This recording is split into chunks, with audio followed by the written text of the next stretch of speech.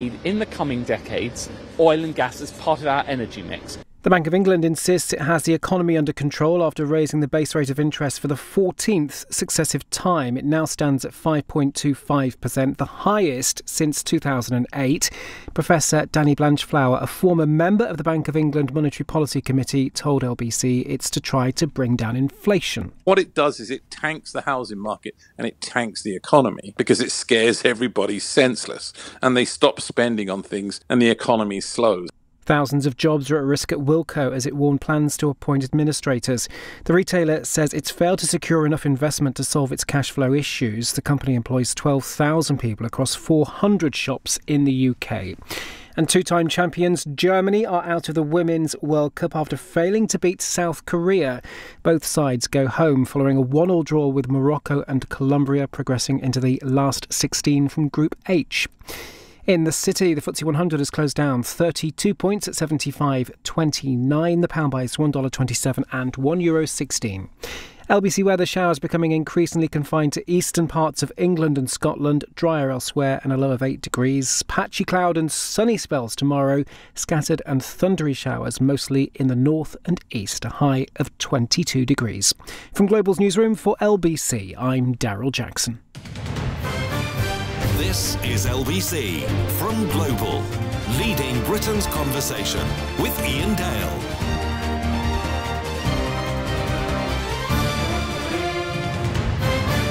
Hello, a very good evening to you. It's 3 minutes past 8 on LBC. If you've just tuned in, welcome to the programme. Maybe people tuning in on Global Player from Israel, because we have the Israeli ambassador to London, or to the Court of St James, as I should properly put it. Tzipi Hotovely. Tzipi, it's good to see you, or I should say Madam Ambassador, it's good to see you again. We're going to take calls from our listeners a little bit later in the hour. The number to call if you'd like to take part in the phone-in is 0345 6060 973. But I'm going to warm you up with a few questions first. Let's start off with anti-Semitism, because until probably about 7 or 8 years ago, I don't remember it being a real issue in this. I mean, obviously it existed, but it was never really in the headlines. And then it was. And I want to know whether you think in 2023 that it's starting to go out of the headlines, and whether the people that needed to grip the problem have done so. First of all, good evening. It's so nice to be here with you again, and I love coming here because the interaction with your audience. First of all, you mentioned anti-Semitism in the headlines, and I read the Times every morning, and in today's Times, you could see an article that I find really disturbing about the fact there is a rise of anti-Semitism in the classroom. Like, if you look at young kids or kids in high school, they don't feel safe in the place where they're supposed to feel safe. So obviously it is a problem, and it's a serious problem, and I can say that the British government takes it very seriously, and we work very closely with the government's envoys to fight anti-Semitism, but it's a matter of education before everything. So I think as long as we get to see the CSD reports about rise of anti-Semitism, rise of incidents, and we read it also in the newspapers about the fact that kids feel more under anti-Semite attacks, and also in campuses. This is something we all should be concerned about, speak about, and to fight it. This is the only way to beat it. And of course, Keir Starmer has been leader of the Labour Party now for 3 years. He's made a great effort to rid the Labour Party of anti-Semitic influence. Have you met with him? Do you think he's done enough? I met Keir Starmer when our president came here for the King's coronation, and anti-Semitism was one of the issues being raised. And it's clearly that in the public sphere he's doing a lot in order to fight anti-Semitism. But I think we should see the broader picture, the fact that many people even don't understand that certain statements are under anti-Semitism, that it's racism against Jews. I think this is part of the problem. So I totally agree that sometimes, like the very famous book, Jews Don't Count, people don't understand that Jews have been suffering from racism because they are Jews for so many years. And many people in this country can give a testimony to the fact that modern anti-Semitism is still something need to be taught in the classroom. There is, but it does work both ways, doesn't it? Because, as I understand it, there is a law in Israel now that enables people to decide not to serve non-Jews or not to serve LGBT people. Now, in a democracy, I mean, assuming that I've interpreted this law correctly, I mean, I find that completely reprehensible that an Israeli shopkeeper could say, well, you're not a Jew, I'm not going to serve you. Well, I must say that there is no such a law in the Israeli book. And I must say that this was probably some kind of headline being twisted. It's a clause in the coalition agreement that was reached at the end of last year, which will which allows private business owners to refuse services to Israelis based on religious beliefs, meaning Israeli businesses will be able to legally deny services to non-Jews or indeed LGBTQ plus people. This is something that will never pass our Supreme Court, and I'm sure we'll speak a lot about the judicial reform. We will in a moment. And what I can tell you, there is no legislation like that. So even if it was, some people were thinking that something like this, which is totally outrageous. But isn't this proposed by your finance minister, Bezalel Smotrich? No, because it's not. Again, let's make a strong division between opinions of people and between the law. Israel is a country of rule of law. Israel is a country that part of its values is equality, and every person should give service to every person in our country, and beyond our country we give service to tourists. Can you imagine Israel, by the way, not giving service to people that are not Jewish, that are coming, well, that's why I was really shocked by this proposal. It's very strange, and I must say that this is not part of our book of laws. So, what about gay people? Well, I'm very proud of the fact that the Speaker of our Parliament is a very proud gay that brought his partner and his kids to the first session of Parliament that he was leading. And actually, Amir is a dear friend of mine, and I'm very proud of the fact he's the first Israeli gay speaker, and he was also the first justice minister that was a proud gay in this position. So I think it speaks for itself, the fact that one of the symbols of Israel, the Speaker of our Parliament, is publicly, officially coming to fight for the gay community person that is the representative of our Parliament. But would you accept that over the past few years that gay people in Israel have felt a little bit under threat? I mean, Tel Aviv is always seen as a very modern European-style city and very gay-friendly, but certainly there does seem to be a feeling that the gay rights agenda has gone back in Israel. Israel is the most vibrant democracy, as we love to say, and every person, every gender, I really think that everyone should feel safe for their liberal values. And if someone is worried what will happen with Israel's future, I'm here to guarantee Israel will always be a Jewish democratic country. And I truly believe that the liberal values are not under debate. Let's turn to the question of Palestine. And there's so many issues related to that we could talk about. But let's talk about the fact that more than 200 Palestinians have been killed this year in the occupied territories and in Gaza. The majority of these have been recorded in the West Bank. At least 26 people have been killed in Palestinian attacks against Israelis during this time. Now, 2023 is already the deadliest year for Palestinians in the West Bank since the United Nations began tracking these figures in 2005. What do you put that down to? Everything needs to have a context. And in the Israeli-Palestinian conflict, the context of the last year, if you're speaking about numbers, is that the Palestinian being killed, almost every single one of them, the majority of them, were terrorists. Terrorists that wanted to... Teenagers as well. Well, this is something that I want to be very clear about. the age of a person who's trying to kill you doesn't make him not a terrorist. So if someone is 16 years old, but unfortunately Hamas or the jihadic Islam is training him to kill innocent people, just like 2 days ago, people went to a burger place in Israel, in a community next to Jerusalem, and 6 people were wounded, and the terror that they experienced was basically because there were Jews in Israel. That was the idea behind it. Innocent people, fire was open to them from a Palestinian terrorist. So what I'm trying to say, the fact that they are young people just makes us all to be concerned about the education with the Palestinian Authority. Why do they educate those young people to take a gun and to fire on innocent people? This is actually makes the question stronger. But if I'll go back to the numbers, the people that Israel is targeting are terrorists. The people the Palestinians are targeting are civilians. This is the major difference. And unfortunately, the Palestinian Authority lost control on some of the terror hubs, just like Jenin. And this makes Israeli IDF, Israeli forces, work harder because they need now to get into places like Jenin in order to prevent future terror attacks. And this is what they're doing, because the duty of every country is, first of all, to defend its people. And we had so many civilians that got killed from a Palestinian terror attack. So this is the context. But it does come to something when you have the head of the United Nations condemning Israel's use of what he called excessive force in the attacks on Palestine. He criticised Israel for preventing injured people from receiving medical care and humanitarian workers from reaching those in need.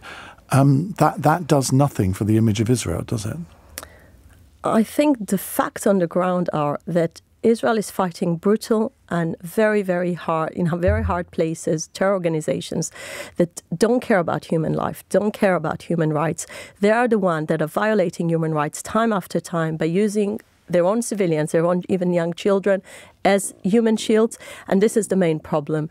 And when it comes to Israel, we are a country that cares about human life, that we care about every single individual. We don't want any loss of life on any side. But your opponents would contest that. They would say that your attacks are too indiscriminate, that they're not as targeted as your government says they are, and therefore you can be accused of breaking international law. And I mean, to be criticised by the head of the United Nations, I mean, as I say, it cannot be good for Israel's international reputation for that to happen. And I'm saying again, when I do a fact check to every time Israel goes to a military operation, we make sure, and actually our former chief of staff in IDF came to give a speech, and he said, every single army, when you compare, when he's fighting a very high populated area, and when you see the collateral damage, Israel definitely has the fewest people that are under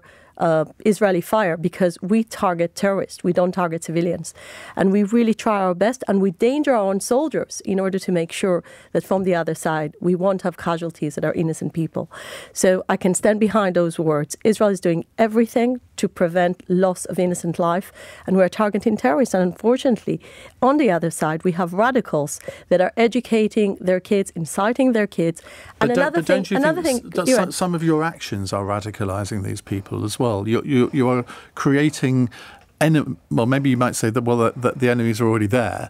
But some of the actions of your government, of your armed forces, surely lead to more radicalisation in Gaza and now in the West Bank as well. Iain, you're blaming the victim, because Israel under Palestinian terrorism is a victim of a very, very hard violent attacks. And if we'll go back to where Israel is designing the future of the Middle East, think about how many peace agreements Israel signed just in the last 2 years. We had the Abraham Accords, 4 incredible peace agreements with Arab countries that are really creating new era in the Middle East. So it means Israel always wants peace. Israel wants to achieve peace with all its neighbors. So when we think about the future, we need to ask ourselves questions like, and by the way, I don't get to hear enough journalists are asking these questions. How come the Palestinian Authority, 10% from its budget, is still going to pay salaries to terrorists and terrorist families? It's called this formula of pay for slaves. I have asked that question to the Palestinian ambassador in London. But unfortunately, not too many are asking that. Not too many are asking what kind of educational system creating terrorists that are teenagers, just like you said and you mentioned. And this is the real question. The real question: why the Palestinian Authority still pays and glorifies terrorists. This is what we should be asking. Robert on Alexa has got a message here. He says, if you got out of Palestine, the fighting will stop. Now, that may seem very simplistic, but there is a kind of truth to it, isn't there? So let's remember what happened in 2005. 2005, Israel made a very hard decision to withdraw to the international border in the Gaza Strip, and all the Jewish communities, all the Jewish settlements were taken off. People basically lost their houses, and we said we're willing to do that for a future peace. What happened eventually? Did we get peace? No, actually Hamas took over. We got rockets on the middle of Israel. It made me, as a mother for a young kid, go into a shelter in a city that is 15 minutes away from Tel Aviv. This is my hometown. And this is the reality we face. So it's about time we'll face it.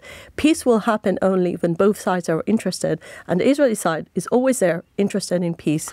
We need to see the other side comes and wants to have peace as well. Now, whenever I interview anybody from Israel, after the programme, people say, why didn't you ask that? Or you weren't hard enough on her, you didn't go for her.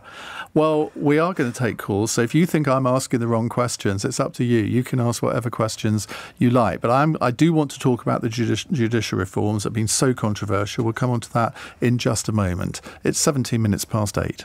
LBC.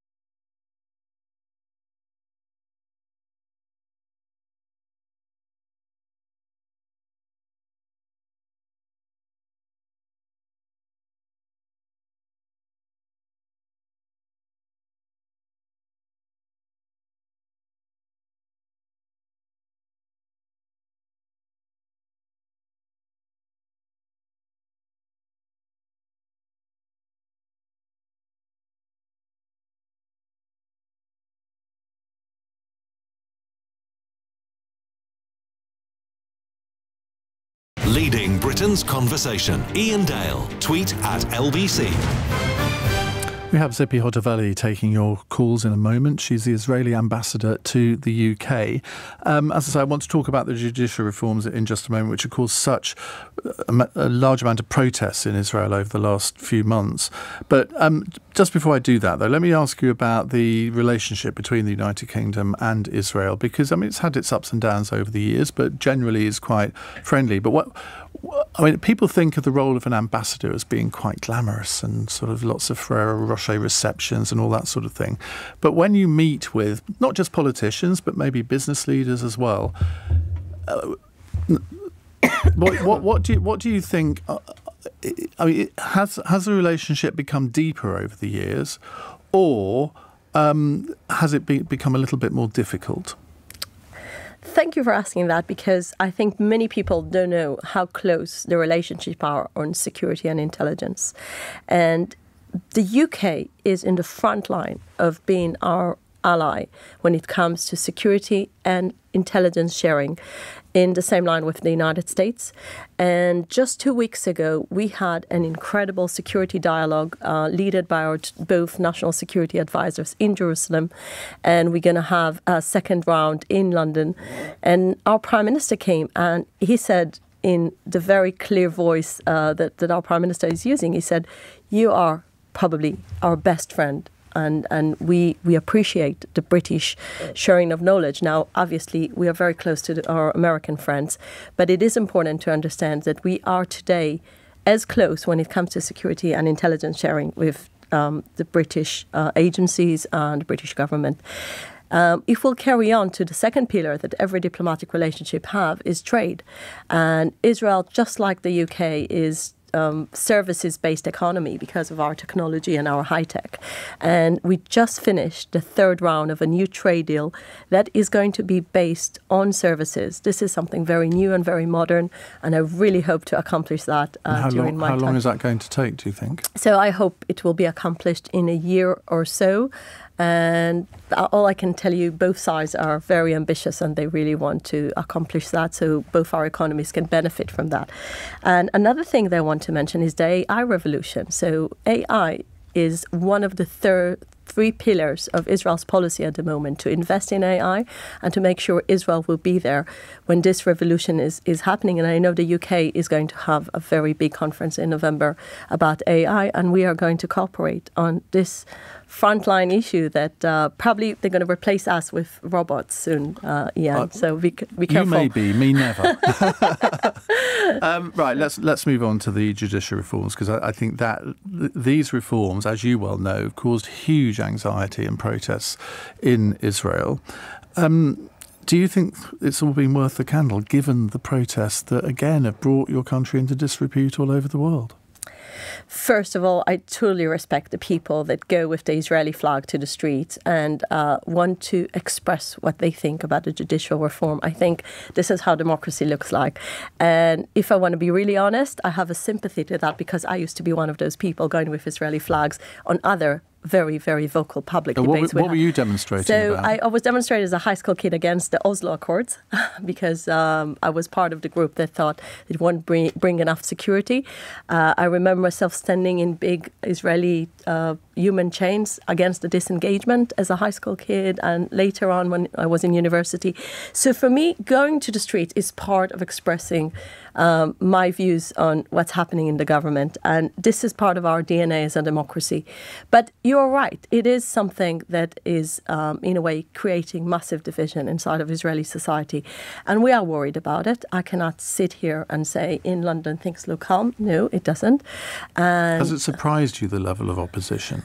I think that Maybe for the people who are listening and say, what is this whole fuss all about? So let me just explain a bit, because I think many people don't know what people are demonstrating about. And it is important to mention that most Israelis will agree that we need to have a reform in order to restore the balance between judiciary and legislator, those two branches.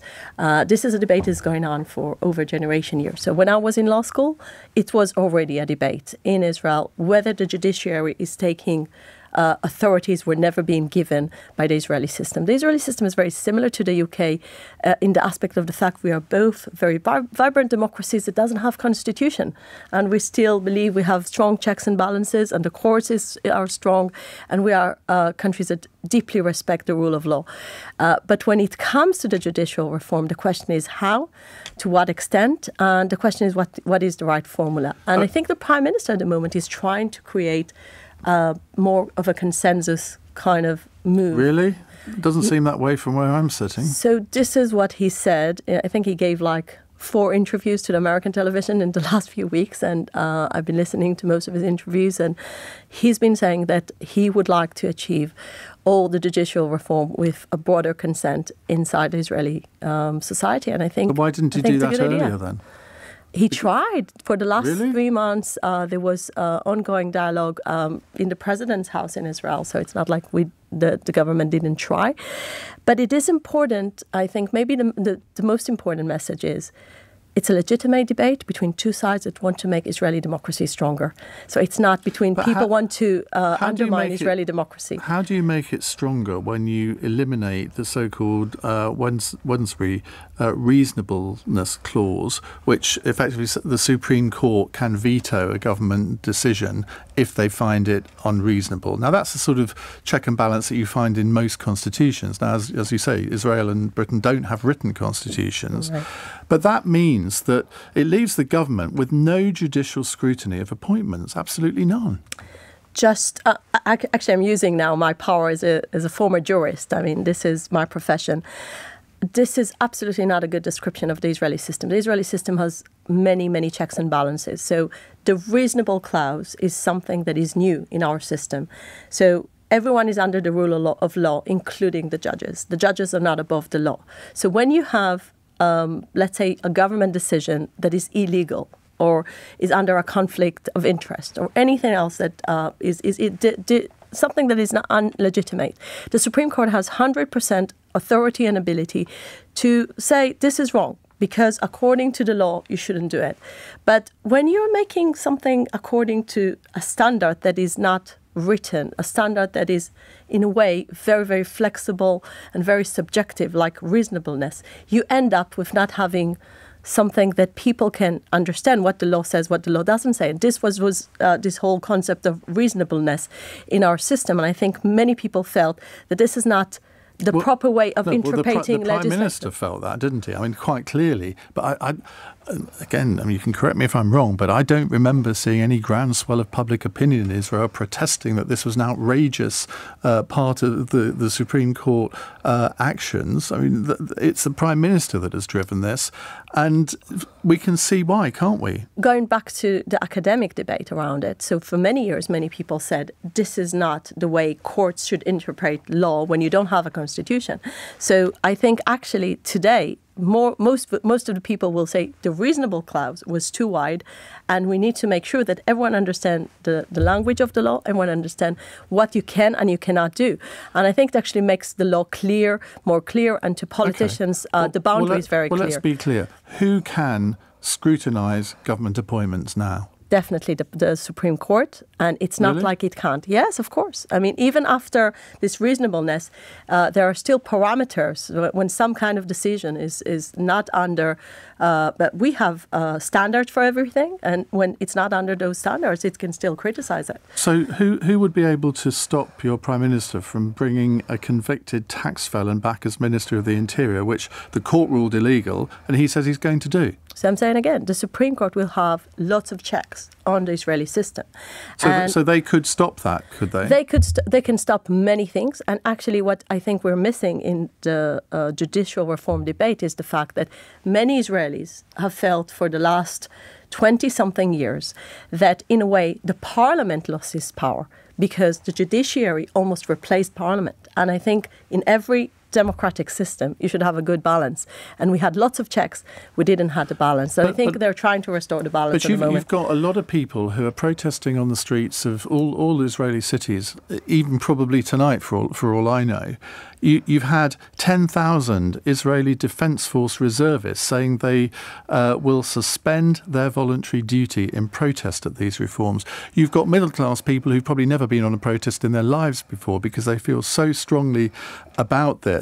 And yet you try to tell me that the Prime Minister is seeking consensus. That doesn't add up. I'm saying again, this is, in my opinion, the right way in democracy when you want to express what you think about government decisions is to be vocal about it. So I think this is actually how democracy looks, not Fine. But you've got a Prime Minister who is about to be on trial on corruption charges, talking about sort of the legal system. Now, a lot of people suspect that this is all about getting him off these charges in the end. Well, in order to understand our system, the 3 judges being appointed to be his judges to the court has nothing to do to changing and making this reform, because eventually those judges been selected already, and they are. I don't want to discuss now Netanyahu's trial, because this is, again, a legal process been going on. But it won't affect again, it. you see the optics of it, don't you? I mean, from the outside. I mean, if it was in this country, he wouldn't be Prime Minister, because you could not be Prime Minister on these kind of charges. I know you're a close political ally of his, and I don't expect you to get into the legal aspect of it. But again, from the optics point of view, it doesn't show Israel in a good light. I think from the optic point of view, it's important to understand that according to Israeli law, the legal procedure should finish till we know what exactly are the charges of any prime minister. And we had prime ministers in the past going through this kind of process. And it's important to remember that at the moment, there is a government in Israel that wants to have more wide consensus agreement and move forward with that. And I truly believe that the Prime Minister is interested in a wide consensus around the reform. And we need to listen also to the people. I mean, everyone thinking about the one side that is coming to be against the reform, we forget the massive demonstration that was just lately to support the reform. So it's not like it's one-sided. There are people that are supporting the reform. There are people that are against the reform. And altogether, I think the majority of Israelis understand that some kind of reform should happen, because the courts in the last 20-something years were becoming superpowers. And we need to have the balance. Well, you might want to ask questions further on that subject, or indeed anything else. We're going to come to your questions in just a couple of minutes' time. It's 8:31. Let's get the news headlines with Daryl Jackson. Donald Trump's expected to enter a not guilty plea when he answers charges that he worked to overturn the presidential election in 2020. The former US president arrived at the courthouse in Washington to face 4 counts, including conspiracy to defraud the US government. The Bank of England's put more pressure on mortgage holders. They put interest rates up to 5.25% to try and control inflation. And 12,000 jobs are under threat at homeware store Wilko. The company says it intends to appoint administrators. LBC weather: showers becoming increasingly confined to eastern parts of England and Scotland, drier elsewhere, and a low of 8 degrees. LBC.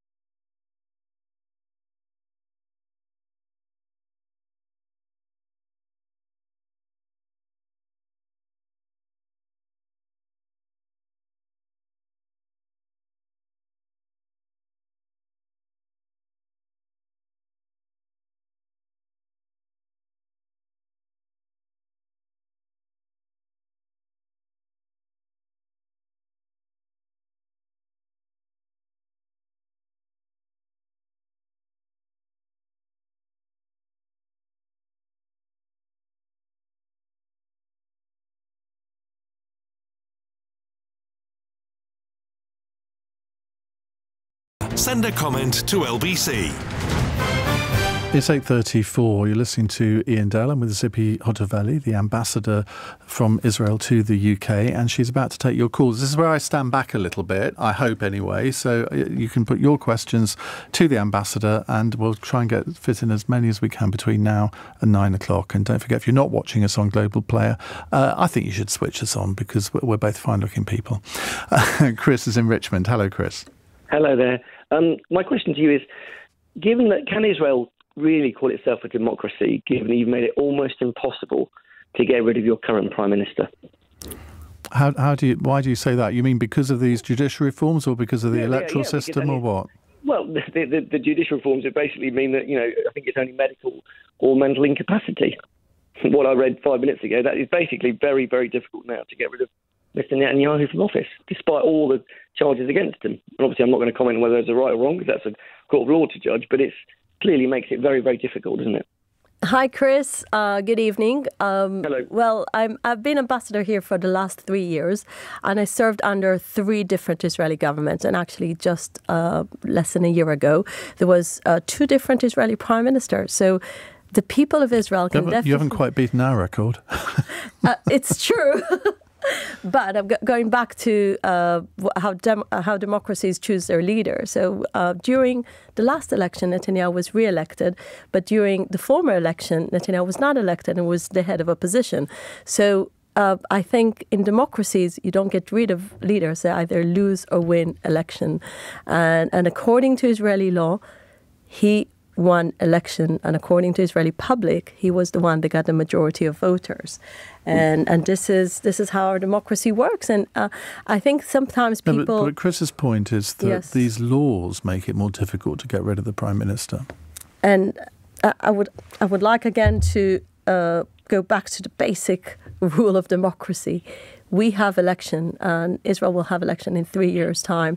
And in this 3 years' time, people will go and vote, whether against Netanyahu or for Netanyahu. But the most important thing is none of this legislation is speaking about any change of the structure of our political structure that will make it easier or harder to change the political actors at the moment. So my feeling is, probably our system is not, we don't explain it well. So when a newspaper article from someone in Jerusalem says what I've just said 5 minutes ago, are you going to take action against them for misleading people? It is very clear what your reforms are doing. You're making it basically very easy for him to get off the hook. So and it's your argument that, the voters can vote on it in 3 years' time, even if he's actually convicted of bribery and corruption or embezzlement or whatever it is. It doesn't matter. He could even be serving youth in prison. I mean, where does the line stop? I struggle with your argument. No problem. I will tell you where the line stops. The Israeli legislation is very clear.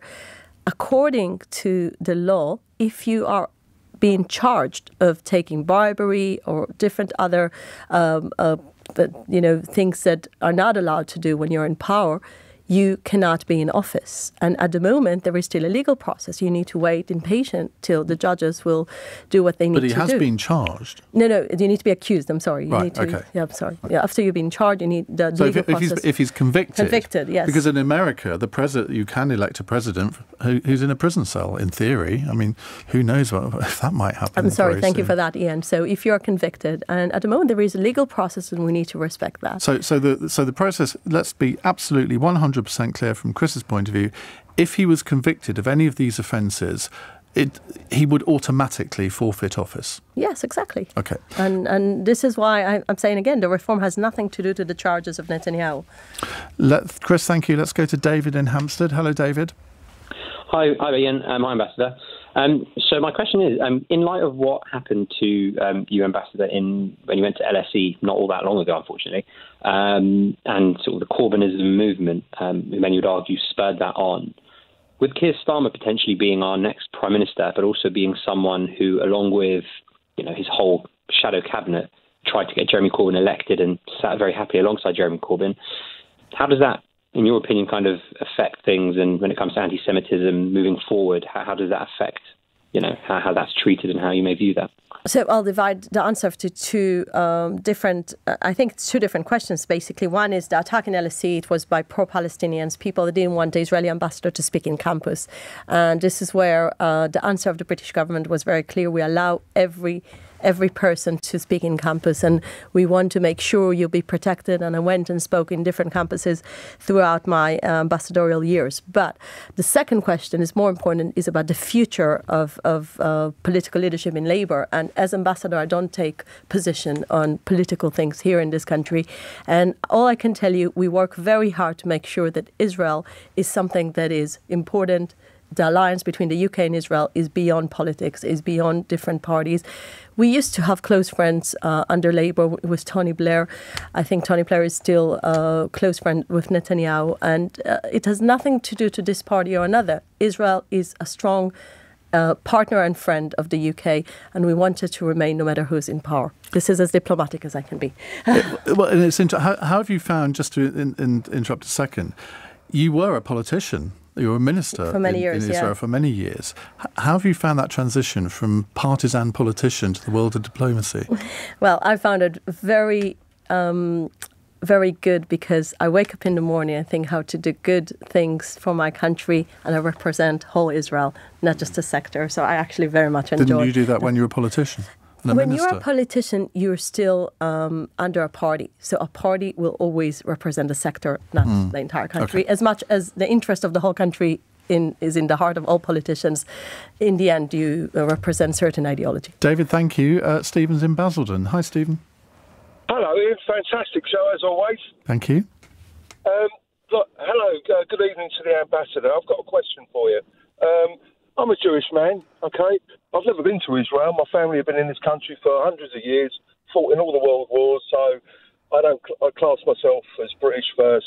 Religion is not really a problem. However, when will your government understand, when will your government realise the damage that it does to every single Jew overseas in countries that are not in Israel, other than Israel? Jews around the world suffer because of that insular right-wing government you've got, okay? The damage you do to Palestinian people who are now, I have sympathy for them. And the way you treat them is wrong. Very, very wrong. And you can talk about the rockets, you can talk about whatever you want, but ultimately you've brought this on yourselves. It's all been brought on by yourselves. And there is absolutely no care there for anyone else around the world who happens to be Jewish and has to take the brunt, the results, pay the bill for what your right-wing government does. That's my question.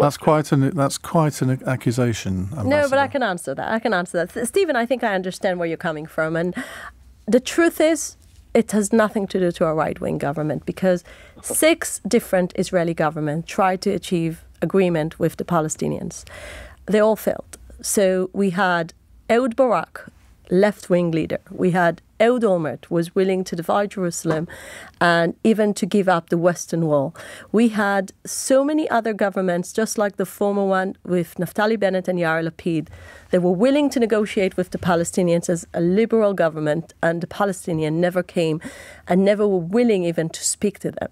So this is the reality. The reality is different Israeli governments try to achieve peace with the Palestinians, but the leadership of the Palestinians refused time after time either to negotiate or to make a deal. And it's important because sometimes people forget that it hasn't been a right-wing government all the time. Actually, if we go back 30 years, it was quite balanced between left and right in our democracy. So we had right-wing governments, we had centre governments, we had even unity governments. So they all failed to achieve that. So if you repeat on something and you try again and again, and different political actors and different governments fail to achieve, you need to ask yourself, what about the Palestinians to come and to sit and negotiate and to be willing to have peace with the Israelis? This is, I think, what is missing from the discourse. Well, let's add something into Stephen's question here. Stephen, thank you for that. Omar has texted this. Yes. Can you please ask the ambassador, why does Israel continue with its suppression and inhumane treatment of Palestinians? Can Israel justify its continuously expanding illegal settlements within Palestinian territories. And I think that last bit is kind of what Stephen was referring to, in that they are illegal settlements, and yet they're actually being encouraged by people who are within the Netanyahu government. I'm so happy you're asking about settlements. So the settlements. You sure? Yes, because the settlements are based, basically some people think Jerusalem even is a settlement. So Jerusalem, the Golan Heights, Judea and Samaria. There are no places in the world that Jews are connected more to these places. They're more connected there to Tel Aviv. Tel Aviv is a modern city. Judea and Samaria are places where Jews lived 3,000 years. So we're talking about places that Jews always used to live, and they take 3% of all this land under debate and under conflict. So let's make also check with reality. When Israel withdrew from the West, when Israel withdrew from Gaza Strip, when Israel took off all those settlements, did we achieve peace? The answer was no. So settlements were never obstacle to peace. And in terms of the legal duty, so we feel very much connected to Judea and Samaria. According to the international law, there is a debate whether Israel can build settlements or not. But we definitely, all Israeli governments agree that no place Jews are more connected than Judea and Samaria. Well, fair enough, but settlements continue to be built on the West Bank. There are UN resolutions which you continue to defy on this. And previous Israeli governments have respected the UN resolutions and international law on this, but this government doesn't. I think this is a bit of misunderstanding, because I've seen Israeli governments throughout the last 20 years. They all had the same policy. We want to achieve peace with the Palestinians.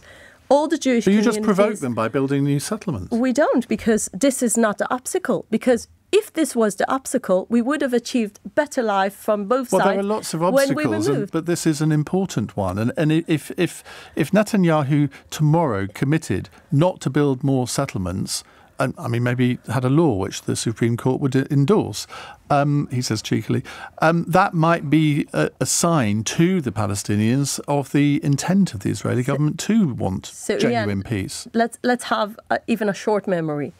Just lately, just less than a year, we had a government that didn't said settlements will be its thing. Did we see the Palestinians coming to negotiate? Did we see the terrorism stop? No. This is the real obstacle to peace. The real obstacle to peace is the fact there is still terror actions against Israelis, that Israelis are saying, wait a second, if we removed all the settlements from the Gaza Strip and all we got is more rockets, more terror, more violence, then what exactly do Palestinians want? So definitely, I can say that those settlements are not the obstacle, and Jews are connected to Judea and Samaria. So I think under Israeli governments, everyone will say Jews can live in Judea and Samaria. Right, we will be taking more of your questions in just a moment. It's 8:47. LBC.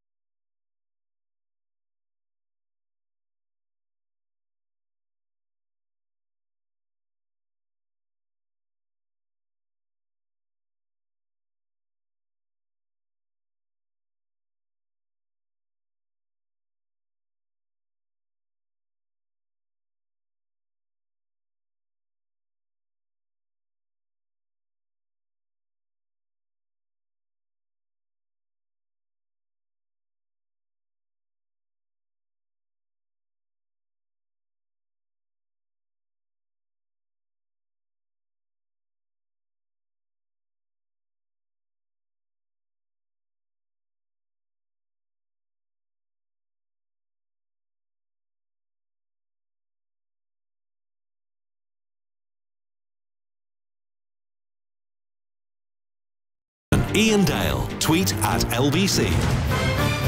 If you're watching on Global Player, you will know that Tzipi Hotovely is with me, the Israeli ambassador to the UK. She's taking your calls.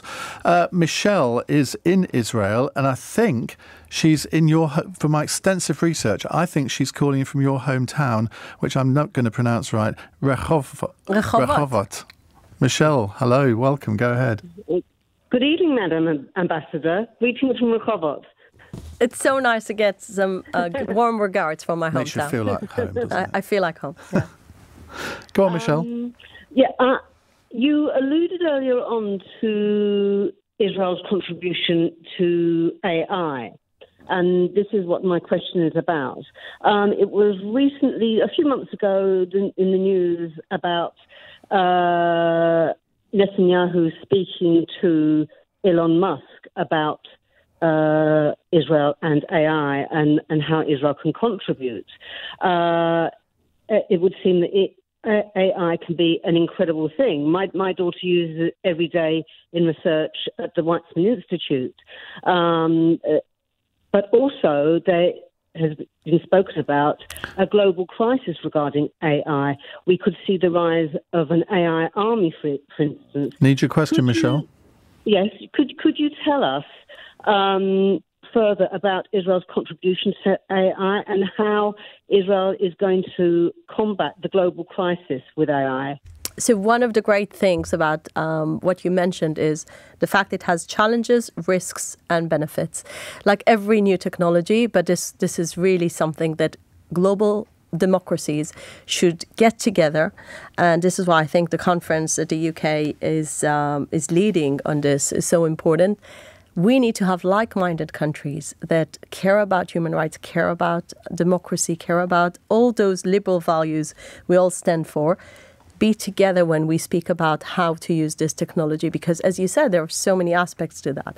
So I want to mention the fact that when the government makes it a priority and when the British government is also making it a priority, this is exactly a field where we can have a cooperation between our two great democracies, our two great countries. So Israel brings to the table technology, many companies from the private market that are leading on the AI field, but we need to work together on questions about the future of AI. AI in education, AI in medicine, AI, as you said, in the security field. So there are so many aspects of that. Just like a few years ago, cyber technology was a buzzword led by the Israeli Prime Minister. Again, it was Netanyahu that said this is one of the top fields that Israel should bring its expertise coming from the Israeli defense forces and our technology defense-based companies. It's another one of those things that will change the world. So okay. I truly believe that Israel has so much to give. Michelle, thank you. Let's go to Clive in Miami. Clive, hello. Hi. The ambassador says there can only be peace when both sides want peace, and that Israel always wants peace. My question is, what would be a more effective peace? A two-state solution or granting Palestinians full Israeli citizenship? So this is a question that you could ask Tzipi, the politician.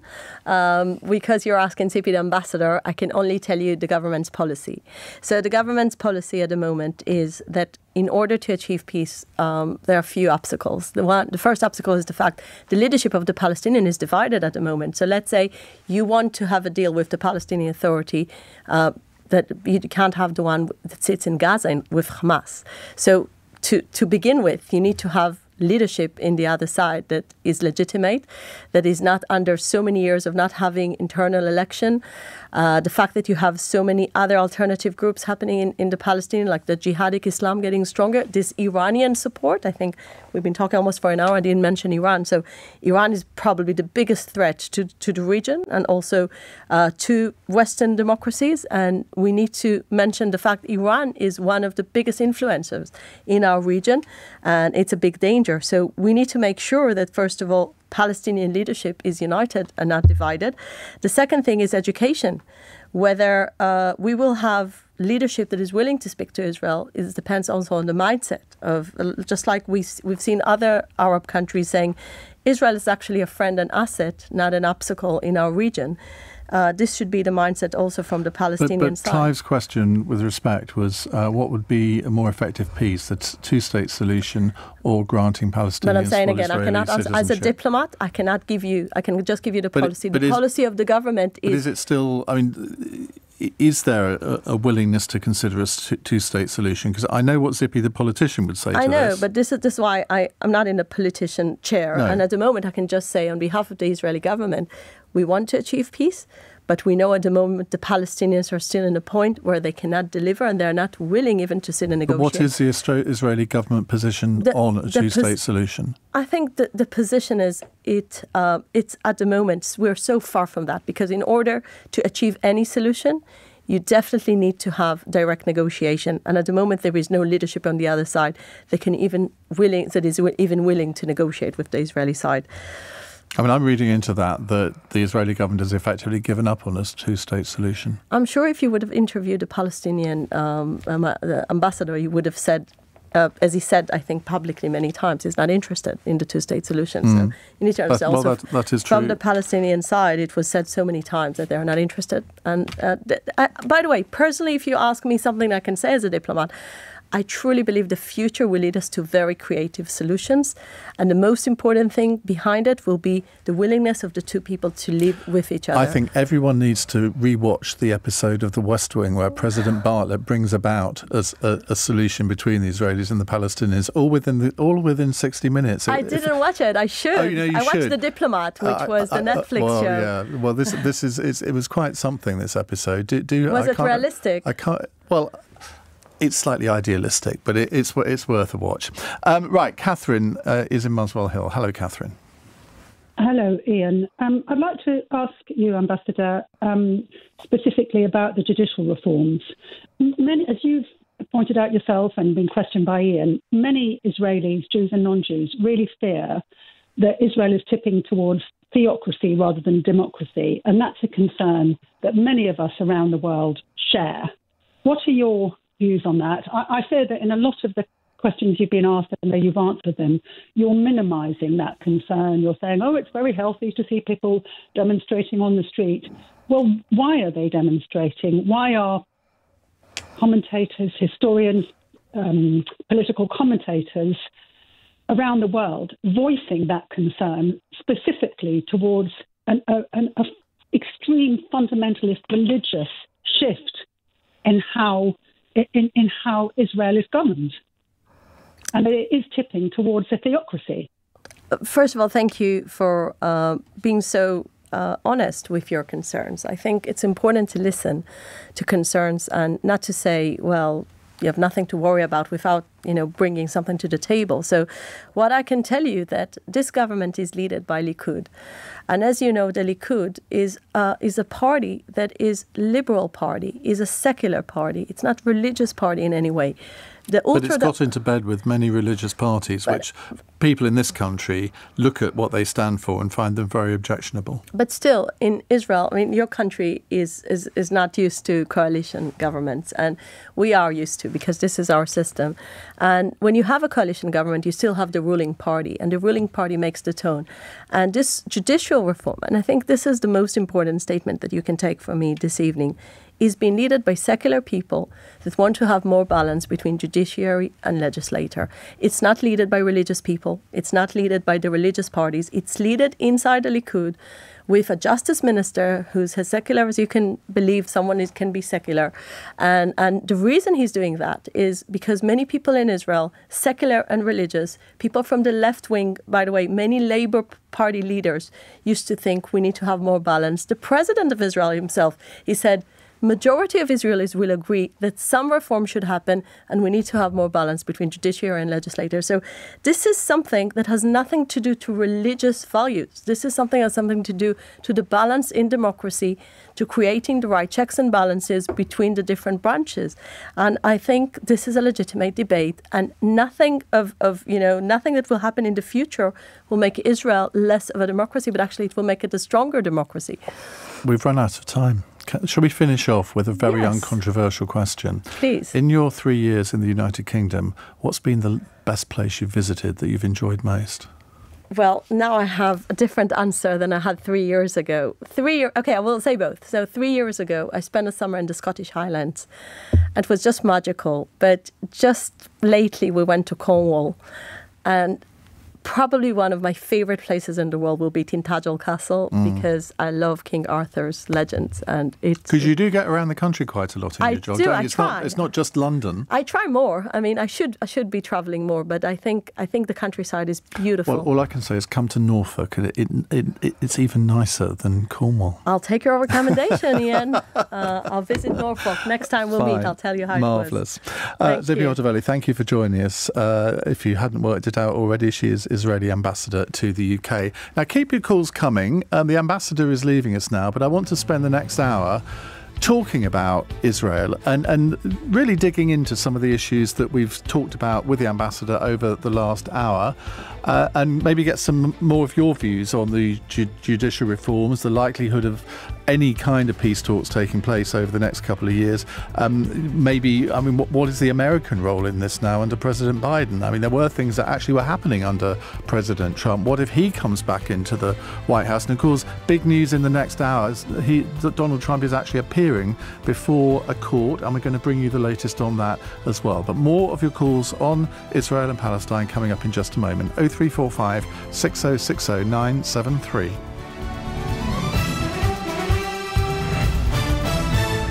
On your radio, on Global Player, and Play LBC. Leading Britain's conversation. This is LBC. From Global's newsroom.